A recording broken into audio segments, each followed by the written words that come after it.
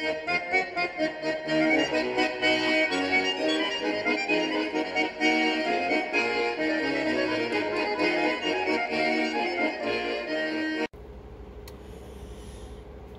guys, just wanted to wish a happy Bear Flag Revolt Day. This is a day that I usually celebrate in lieu of the U.S. Flag Day because I would rather celebrate the flag of the home that I come from, which is California, the California Republic. Now, I'm eventually going to do videos on a separate channel devoted to history, but just a little backstory. Essentially, the California Republic was established on June 14th of 1846, and it only lasted about 25 days. It ended on July the 9th of that following month. And while it was a very short-lived independent republic, it was still essentially breaking free of one empire while essentially being occupied by another. Now, there were, of course, collaborators from both sides that wanted to keep them part of their own separate empires. There was people that wanted it to remain independent. Many of the people that wanted it to remain independent were, of Native American descent, or were people that were essentially Californios that were living in the area, who were just essentially fed up with the Mexican government and would have preferred it to stay an independent country. And had it done that, we probably would have been seeing, a majority Latin American country, or essentially an extension of Latin America into the modern day U.S. Unfortunately, that didn't happen because, of course, the Mexican-American War was going on, and the whole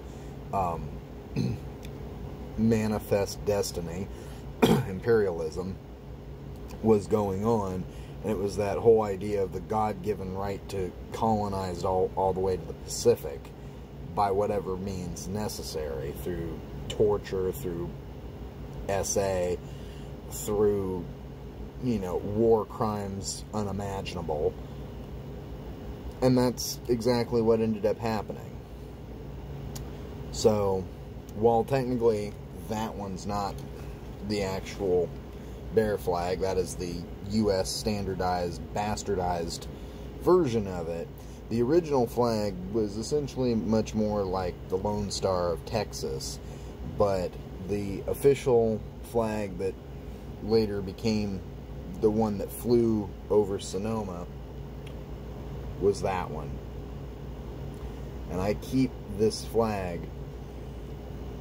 behind me during my production of videos, not only as a reminder of where I've come from, but as a reminder of why America needs to balkanize. And if America ever does have a revolution or balkanize, which is unlikely because that's not going to happen in the first world, let's be truthful. But if it were ever to, that is one of the flags that should be flying.